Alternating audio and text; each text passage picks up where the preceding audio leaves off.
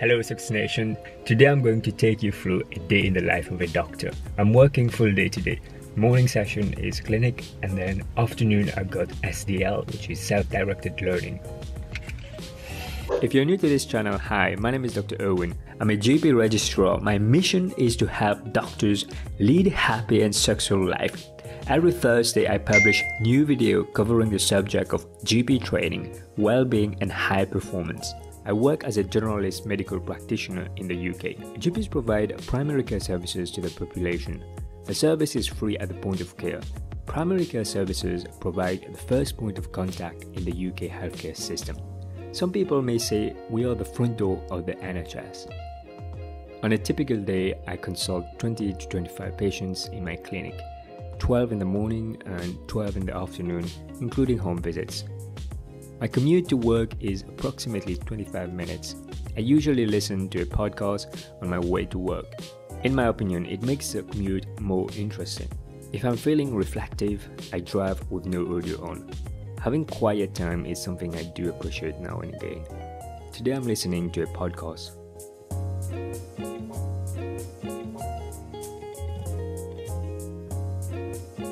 It's 8:30, I've just arrived at my practice. Once I get into the consulting room, I switch on the PC and log on the IT system. At my current practice, we use Ask My GP, which is an online consultation and workflow system. Patients send requests to their GPs on the system. The requests can then be prioritized and dealt through message, phone, video or face-to-face. I consult mostly over telephone and face-to-face. We see a mix of acute and chronic cases in primary care. The beauty of general practice is the variety of cases. Today I consulted patients with headache, amenorrhea, bedwetting, polymyalgia rheumatica, tennis elbow and sinusitis. If you're a healthcare professional, you might have heard of this mantra. If it wasn't documented, it didn't happen. If you're not familiar with this mantra, it means if there isn't an entry of the care delivered in the patient's medical record, by way of documentation, the activity was not done. I spent a large chunk of time documenting consultation in each patient's medical record. Today I referred a patient to the gynecology department. I dictate a referral letter that goes to the secretary for typing. If it is an admission to hospital, I usually handwrite my letter. Doctors are notoriously known to have awful handwritings. I do my best to ensure the letter is legible. It's 12:35, I'm just about to go on a house call to see a patient. The frequency of home visits varies according to the demographic of the population registered to the practice. Home visits are offered to patients who cannot come down for an appointment. Today an elderly woman with joint aches requested a home visit. I usually phone the patient beforehand so the latter expects when I'm coming to visit.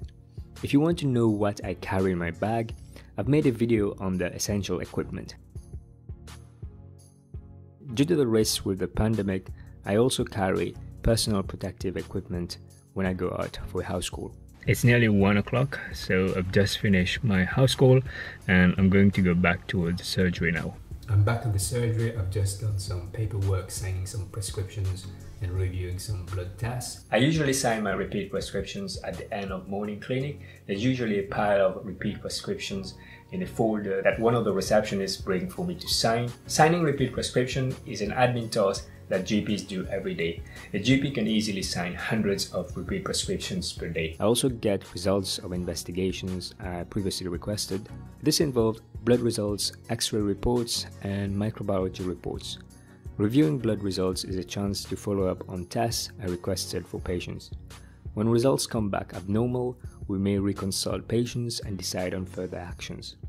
Besides seeing patients in clinic, I also receive discharge summaries and clinic letters from the hospital. Reviewing these documents is important to ensure continuity of care from secondary care to primary care. So I'm just going to have some lunch now. So I've got some sandwich which I've heated. I'm just going to have that, and then after that I've got my self-directed learning session. In the afternoon, I have an educational session. This one is a self-directed learning session, so known as SDL. I use that time to review the RCA cases that I'm preparing for. The RCA is a new assessment that replaces the CSA examination. The RCA is a recorded consultation assessment. What it involves is to record live consultation with patient's consent, and the consultation needs to be within 10 minutes. Each consultation is assessed with respect to 3 domains: data gathering, clinical management, and interpersonal skills. Candidates can submit various modes of consultation. It can be telephone consultation, a video consultation, or face-to-face consultation. As part of my SDL, I check with my supervisor whether she's got some free time so that we can go through a few cases and get some feedback from her. Being a generalist medical practitioner is challenging due to the enormous pressure on primary care. However, it is a rewarding career. As a family doctor, you have continuity of care, you develop a relationship with your patient, and you can support them and make a real difference in their life. And you see these changes because you see the patient from when they're sick, when they come to you, and if you have to admit them to hospital, and then when they come back to you. So it is this continuity of care and the cycle of life that you see as a family doctor. As the saying goes, variety is the spice of life. In general practice, we see so many variety of cases, and you won't get bored as a generalist because there are so many things that you will see. And there's a diagnostic challenge in general practice because you don't have test results straight away as you would in hospital. For example, if I'm requesting a blood investigation or x-ray, I don't get the results straight away. It usually takes a couple of days. Sometimes for x-rays, it may take a few weeks. I usually finish around 5 o'clock or sometimes half 5 p.m. If I'm on evening duty, then I may finish later around half 6. On my way back home, I usually listen to music while driving to unwind after a day in GP land.